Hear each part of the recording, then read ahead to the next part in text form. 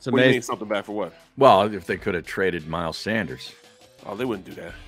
Why? They're not going to Derrick Henry re-sign him. Well, that's one of his babies, man. He picked that guy. Who's he? The Fleury? GM. Yeah, but he Howie. picked Dillard too, and he'd flip him in a second.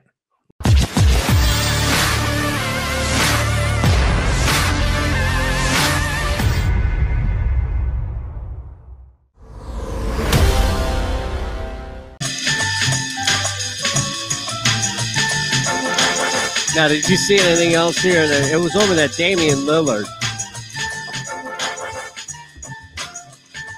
How about your boy Joe Judge just blaming everything but himself? Have you heard this? No, what did he do? Scenarios that one was more just kind of how things were playing out right there based on situation, losing yards. But there were 2 times today where the headsets were, an issue that we got to make sure that, we'll start doing hand signals, whatever we got to do if we have to. We can't rely on the equipment, then we'll figure something else out. But, we tried to actually at one point go back to the old equipment. They told us we weren't allowed to do it for whatever reason. But we didn't have issues really last year for the most part, so hopefully we can figure that out. Wait a second. Are we sure that Joe Judge didn't just upgrade the equipment like Harry did with his computer? It got like halfway through a 3-hour update and said, screw it. Yeah, maybe he had to restart the headsets. Now, Eitan, you're muted or something. Why am I not hearing him? I don't know. Yeah, now I could hear him. You're not hearing me? Well, now, what do you mean you're not hearing me? Now I can. You were talking. I was watching you talk, and there was nothing coming out. Right. Wow. Yeah. Crazy. I hate to do it to you, sir. It was like Joe Judge. That's what happened to Joe Judge in the game. He turned into that Charlie Brown teacher. Yeah. Talking, that does suck, though. I mean, aren't they supposed to disallow the other team to use their headsets if the one teams go out to make it fair? I thought they had to do that.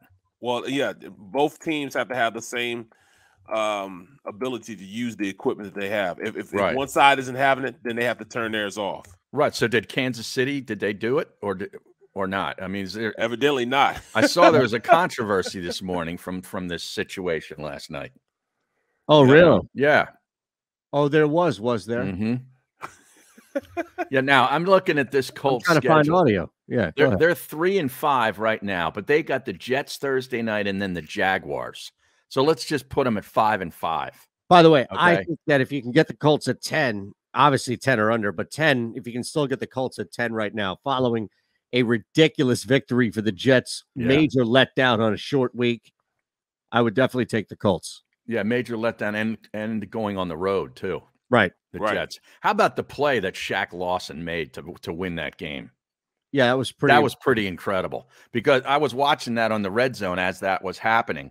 And the guy, the broadcaster, I forget who was doing that game, but the color analyst said, if that ball gets over Shaq Lawson's reach, it would have gone for 30 yards because it was like a dump, it was like a screen, and they had it blocked, and they would have ran it 30 yards down the field and maybe scored.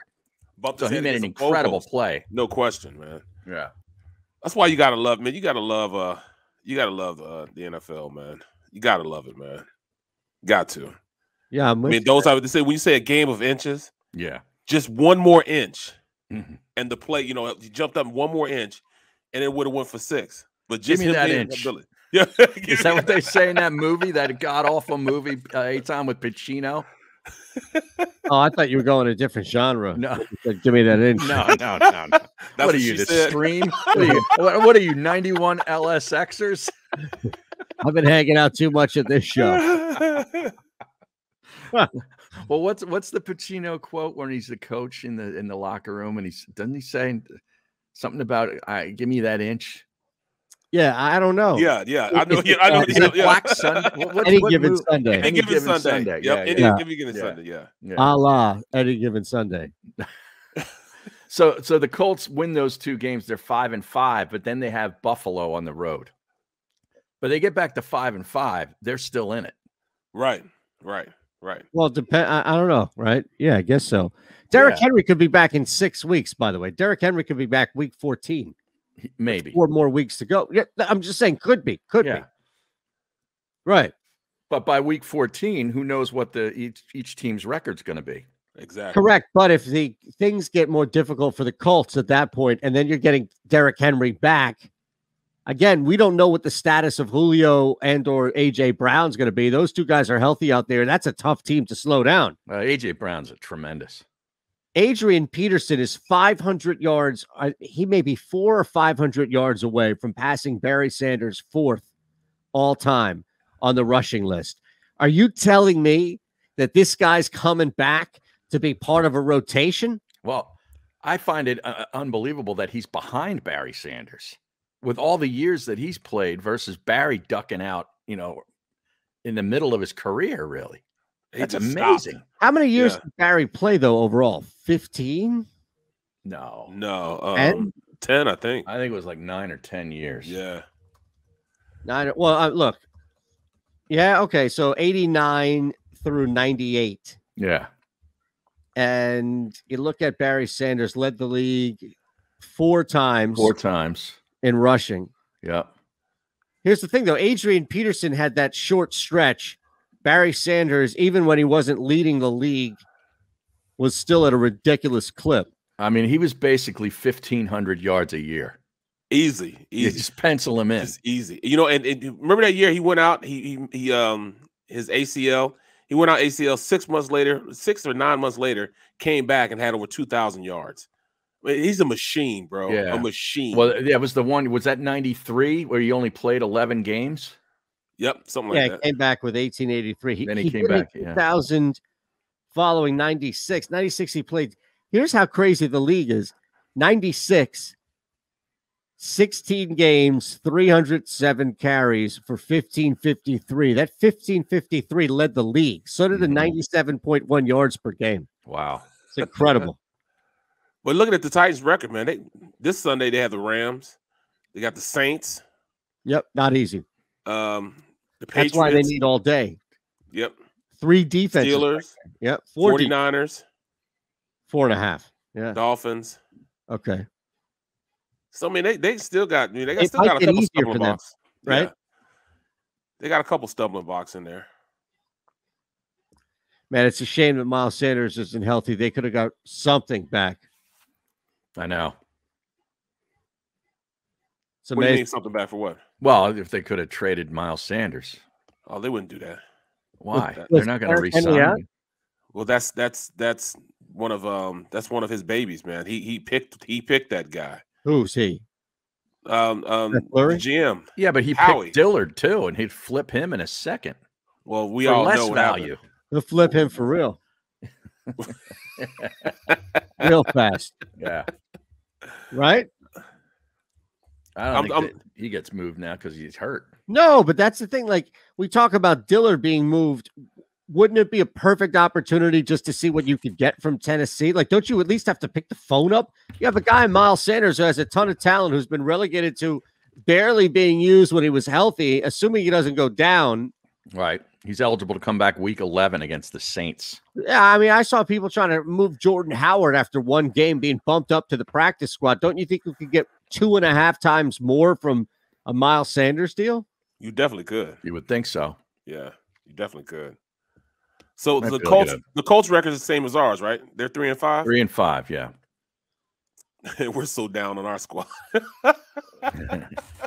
We just think they're out of it. There's no chance whatsoever. It's just done. There is a chance. I mean, because there's a 7th playoff team. That's the thing. I mean, if you start looking at some of these teams that are essentially battling for that spot, I know the NFC is pretty top heavy compared to the AFC, but once you get past the 6 best teams, the fight for number 7 is pretty. You start looking at some of these other teams, you're like, man, we might be as good as them.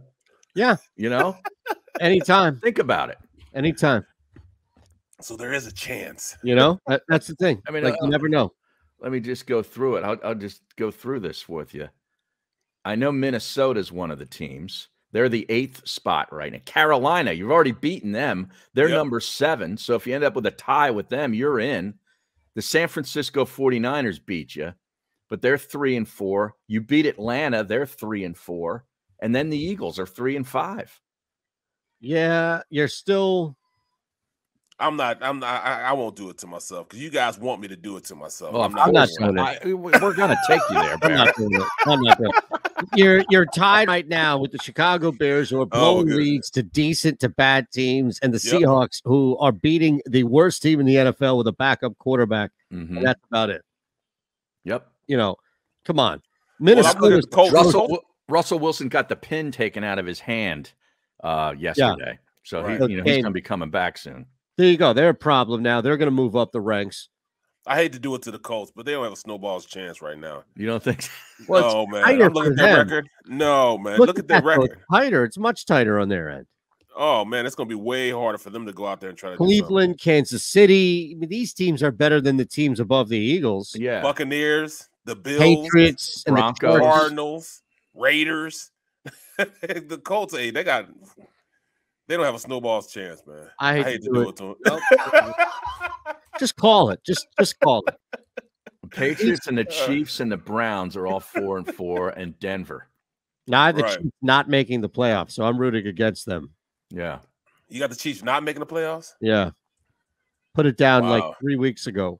Got really good odds on it. Plus 300 for the Chiefs to not make the playoffs. Then they lose a game. I think they lose 2 or 1 of 2. And it flipped to like plus 150 or something. Yeah. But yeah, I don't know, man. Like I took advantage of it at the time of it. I don't think it's a lock. Here's the thing. I don't think it's a lock.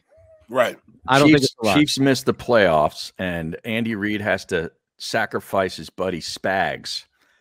Yes. As a result, and Spags, who has a home, he lives here in suburban Philadelphia, not far from me, then gets the job to coach Temple so he can stay home. What do you think about that? Would he do that? Would he lower himself? He's got the energy for it. He would be a great coach there. I think he'd be a great college coach. Oh, no question. I really do. He has that that air about himself, you know what I'm saying? Confident in himself. He'd get those kids to run through a brick wall. That's what I'm saying. How often do we see that? That's a great call. Yeah, it is a great call. You're reading what I'm writing. How often does that happen? I'm not saying it's a bad. I like the idea a lot. Yeah. And it brings Spags back. So I'm in favor of that. He's a great guy. He's amazing. Yeah. How often does that happen where guys just leave the NFL and pick up into recently? I'm not saying like, oh, give me your all time. I'm just saying like recently, are we having situations like that where former coach coordinator is like, all right, that's it. I'm going to go to college. What would you say? Wouldn't you say Michigan State? I'm sure it's Mel Tucker. Mel Tucker, yeah. Well, he was the head coach at Colorado too for a year before he went to Michigan State. So he right. Yeah, I don't know. I get your point. It doesn't happen very often, and it probably was like a position coach or a coordinator. But I really can't think of too many right off my head. Look, Spags may look at this and say, I'm not going to get a head coaching job in the NFL. Right. Yeah. He might not want to be back in the NFL. You know, right. He might be tired of that stuff, man. He's like, man, here he can sleep in his own bed every night. And, you know, I'm out on this, I think you're right. I'm tired of them treating me like this. You know what I mean? Yeah. Let me go somewhere where I'm appreciated. He'd be definitely appreciated here. And can you imagine the recruiting edge that he would have? Oh, you kidding me? In this area, he'd be on with Gargano 2 days a week in studio. Gags and Spags. Yes. Bring back the whole imaging. Yeah, my goodness, man. I'm surprised Anthony. You should text Anthony that and put the bug in his ear. He starts doing it like every Friday. Start texting him right away, like during the show. Yep, every Friday there'd be light him a cigar and sit back, kick his feet back. Yeah, we're gonna have Spags here. That was one of the funniest things that Johnny Marks came up with when he was on that morning show. Was that Gags and Spags? That was hilarious. It really was hilarious. They even had a promo done. Oh yeah, no, they had like 4. The voiceover guy doing Gags and Spags. Yep. Amazing. And it was like the real ESPN. Was it Cutler? Whatever the hell. It was Cutler. Yeah, it was. Not Jake Cutler, Harry. I heard he's doing okay. Oh, man. Oh my God. Yeah, you're right. That was that whole thing there, man. By the way, Walker has shot up the Heisman board. Have you seen this? Yeah, he was plus 150 at Parks on Sunday when I was doing my show. He was the leader. He was the favorite. Did you see what he did? Of course, off of his 197-yard 5-touchdown effort against Michigan. He's that gets people 375 on the open market. Really? Yeah, that's better value. Well, yeah, it's also, the open market. So Right. it's not a secure situation like it would be at a book. Yeah. You like that, though? You like that? To Well, quote your Cousins, what Kenneth Walker with that humongous game. My God, he bounced a couple of runs out of there. I think, I don't know. They got a tough schedule. They got Purdue this week. They got to go to Ohio State, and then they have Penn State at home. And I think they have Maryland in there too. I think they're going to lose a game. And that takes Deshaun. Wouldn't they have to run the table and at least get to the Big Ten championship for him to have a chance? Over Bryce Young? Over either Bryce Young or C.J. Stroud. Is Caleb Williams done? Caleb Williams? Yeah, for Oklahoma. No, he had like 6 touchdowns this past week. So, yeah, I mean, and they're undefeated. They are undefeated. I know they're not a cover machine and everybody hates them for that, but Oklahoma's doing pretty well here. Yeah, they are. Now, do we have any update from John Clark? No, he hasn't tweeted anything. Nothing there? No. Do you think we'd be able to should Harry reach out and take pressure off of Barrett? Harry knows him well. I got to take the pressure off of Barrett? Oh, yeah, Barrett's waiting for news. It's almost like, it's too much now to put on Barrett's plate. He's already going back and forth with John about news and information, right? His last tweet was a retweet of one of his own tweets about Damian Lillard. So there's nothing on the Eagles front. No, I don't think there's anything. I'm just monitoring. I'm wondering if you're monitoring the situation or monitoring, I guess, people who are monitoring the situation. I am. Okay, good. Yeah, that's what I need to know. Yeah. He's a detective, man. That's what Harry does best. That's what I'm doing. He finds the little things. Right. Yeah. He's all sleuthed out. That's what he does. He's got the sleuth out. Watch out. Harry's got the sleuth out. What is this crimpet thing that you tweeted? What do you mean? About our show. When I tweeted the clip from our show, and he said something about calling you a crazy crimpet. Oh, well, there was what? I don't know. One of these stupid shows here that this kid's watching is. It said something. It was like, oh, it's a crazy crimp or something like that. So I thought crimp, like from Crimpet. Okay. Isn't Crimpet? Isn't that Tasty Cake Crimpet? Tasty Cake Crimpets, yeah. Butterscotch. Yeah. Oh, I love the string. Carlos Du says how it needs to be included on any trade packages. Yeah, exactly right. Yeah, that's why we're not able to move anybody. It's because nobody wants Howie. Nope. He's had Andre Dillard and Howie Roseman traded to the Colts. Who's negotiating that by any means? Oh, he's not gonna negotiate, man. No, Howie has to remove himself from negotiations. How can we get Evan Washburn on the show this week? What channel is it on? It's going to be on CBS. I'm sure I have him on the Black Book here. Yeah, because it's Iron Eagle, Charles Davis, and Evan Washburn. He'd be great. All washed out? Yes. Oh, yeah. Your man's all washed out. You know that? I think the capsule just kicked in about 5 minutes ago, Barrett. I think the 100 milligram capsule just kicked in. I think I can sense. No. I'm trying to do 3 things at once and hold on to this child and still focus on what Barrett's saying. Oh my goodness. Oh man, I don't know. No, Zangaro hasn't tweeted anything. There's nothing happening. And then don't get our hopes up, man. That's the problem. We get all washed out and want something to happen and it won't happen. Let's see if JF has tweeted anything. John McMullen.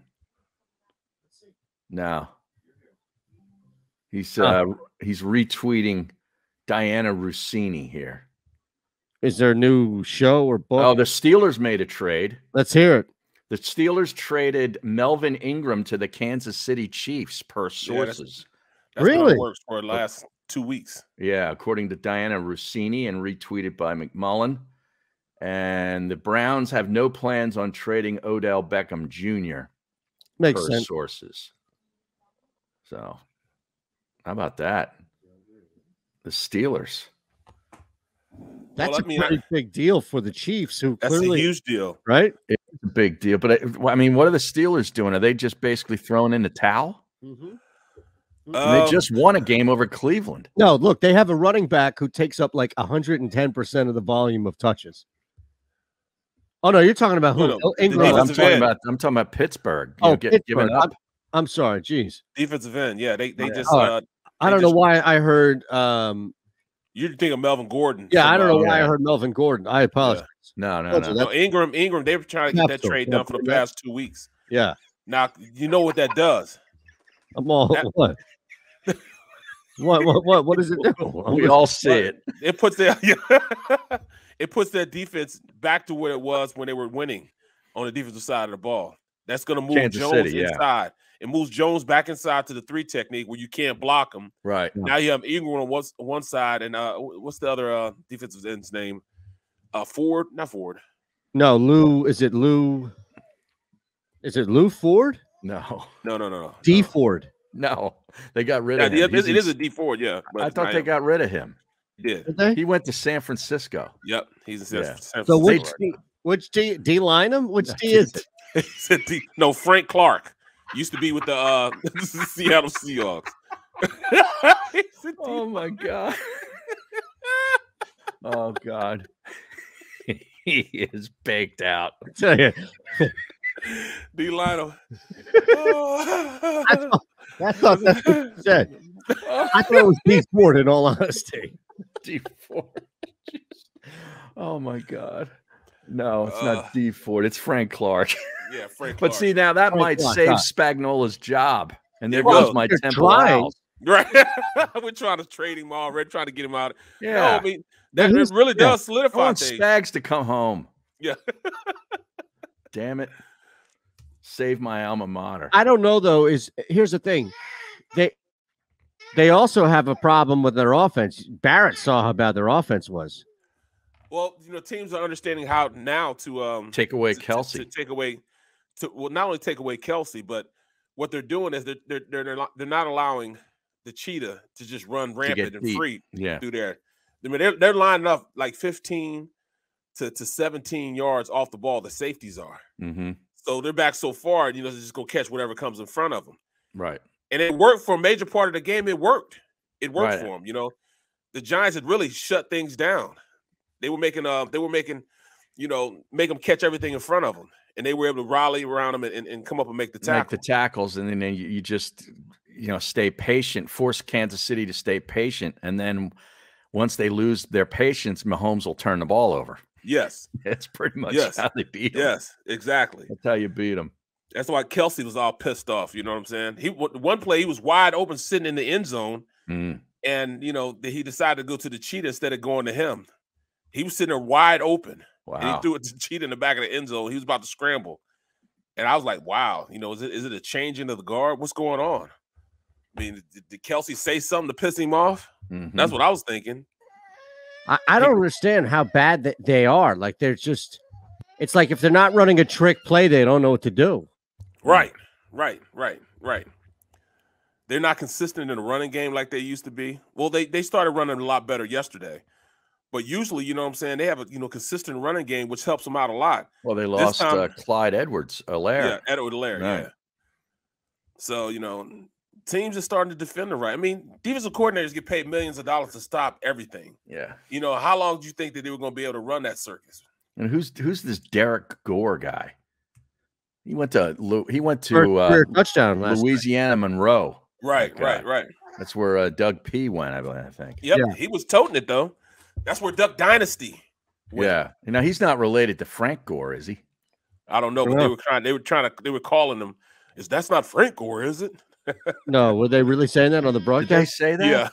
Yeah. Not Frank Gore. Yep. Wow. That's awesome. I know you can appreciate that. How about 18 targets for Tyreek Hill, though, man? That's incredible. But they were all like 5 yards or less. Right. You know what I mean? And I liked what they were doing, man, because, all right, if you're going to play deep like that, they were running nothing but like little dump downs to the running backs and, also to Hill on the sideline and give it to him, and they'd be back off like 10 yards. And by the time you got the ball to Hill, he ran 11 yards.